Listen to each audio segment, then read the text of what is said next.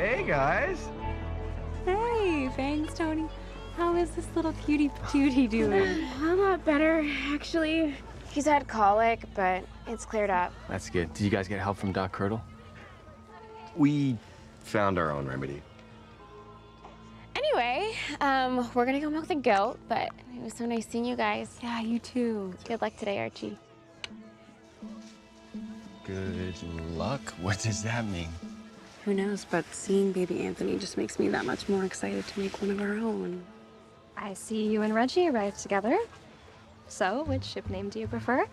Veggie, Veginald? I would hold off on trademarking either of those, Cheryl. What? No, don't tell me something already happened. No, we haven't broken up. Yet. But all of his old insecurities started rearing their ugly heads again. Pretty soon he'll be comparing himself to Archie despite all my reassurances. If you want to make it crystal clear to Reginald that you're no longer carrying a torch for your ex, I may have an idea. Hey, Archie! Hey, I need you. Tabitha has been flipping flapjacks for like 18 hours. And now no one wants to go against me in the pancake eating competition, so... Well, come on. Starts in like 5 minutes. No, this is good. If you're competing, then all eyes will be on you, including Cheryl's. I'm gonna sneak off and do some sleuthing while you keep Cheryl distracted.